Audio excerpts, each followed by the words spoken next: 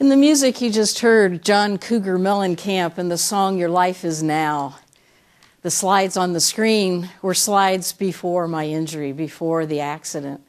Now, I'm here to tell you about the accident and why I'm in this wheelchair, but more than that, I'm here to share my lessons to live by, to give you some ideas as you're going through change, as you're going through tragedy, as you're going through setbacks or disappointments. It's more than just sharing the story of why is Rosemarie in this wheelchair.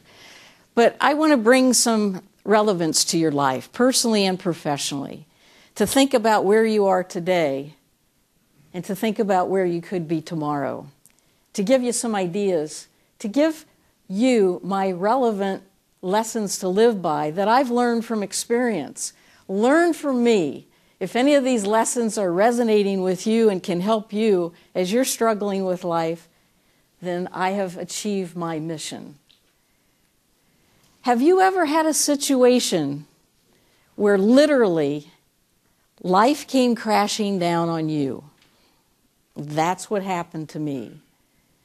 I call this program Just Like Riding a Bike, and you'll see soon the relevance of this phrase. You probably heard it before, and each of you have some sense of when you've been on a bike and you haven't been on it for a while and you get back on it, somehow you figure out how to ride that bike again. And there's a lot of relevance to the story of the bike because now on the screen you're going to start to see the setting. The setting is a bicycle trail over in Granville, Ohio. You're seeing the headlines from the newspaper. You're seeing my crushed bicycle helmet. And literally, my world came crashing down on me. It was 17 years ago. As I look back, I want to share the story with you. It was a beautiful Saturday. It was June the 13th of 1998, and it happened to be my husband and I's third wedding anniversary. Now, this was a custom-made day for a bicycle ride. There was no threat of wind or storm or rain or anything. It was just a beautiful Saturday afternoon. And for our wedding anniversary, we decided to take our bicycles and put them on the bumper of the car in Columbus, where we lived, and drive to Granville, a 45-minute drive, to one of our favorite bicycle trails. You've probably seen them around here, those rails to trails. They were railroad tracks converted into beautiful bike trails. Where the one in Granville was one of our favorite. And we drove over there and we parked the car downtown in Granville. Mark was driving and he went into the back to take the bikes off the back bumper. I got out of the passenger seat, and little did I know at the time, that's when I took my last step. After an adversity comes an opportunity. So think about an adversity in your life that you can look back at. You've had enough time since that adversity to say, all right, what has happened in my life that is now an opportunity that wouldn't have happened had that adversity not been in my life? So if it's been a relationship that broke up or a divorce that broke up, has enough time happened or you're meeting new people or marrying new people and you're going, wow, this relationship is so much better than that last one. And as we look at other changes and other things that have happened, is there an opportunity that has followed? The symbol on the screen is a kanji. It is in the language of Japanese.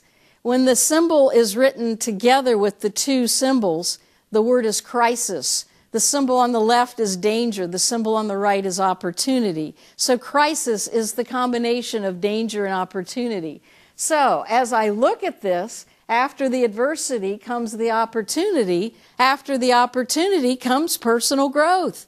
That's your fresh perspective. That's your keeper for today. The next time you have an adversity, look for the opportunity and look for your personal growth so that you can be more resilient and understand that after adversity comes personal growth. Now, I want to demonstrate this with a very simple toy from my childhood. Do any of you remember the Super Ball? The Super Ball was developed in 1965 by the Wham-O company. I was growing up as a child during the era of Super Balls.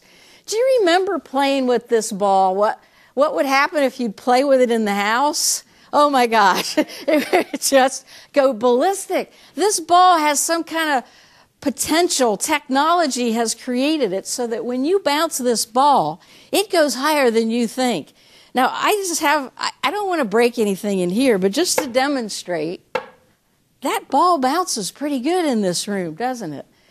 It has more energy and more capacity than most balls. And that's the component that I want to bring back. As you think about your life, you want to be bouncing big. You want to bounce back strong. Bounce back like a super ball. Bounce back and rebound faster rather than dwelling on the problem and getting fixated on the trouble that you're in. Move on. Thinking about it as bouncing back higher by thinking big, thinking that the idea can work. Thinking that what is your dream, what is your capacity, what is your strength, what is your resiliency like, so that you can stop being in this vortex of being down. As I go through my lessons to live by, there are 5. Do something new every day. Focus on a hopeful future, not on your self-pity. Believe the impossible is possible. Have more patience and get things done. And then lower your stress and your expectations of other people. Let me share with you these 5 lessons. Doing something new every day, I learned in physical therapy. Asking them every day, what are we going to do new today? As I took 1 step and then 2 steps, my little steps were baby steps, but they counted as they taught me how to walk again. As I continued challenging myself and working in therapy, that's how I learned doing something new every day, brought me closer to my goals. What are you going to do new today? Heck, when did you do anything new? So here's some ideas for you on the screen as you think about doing something new that maybe you just haven't done for a while to change things up a bit. My thoughts are, you've got to look at your goals, you've got to look at your action plan, you've got to write these out and celebrate your victories. Do something towards your goals every day, be it personal or professional.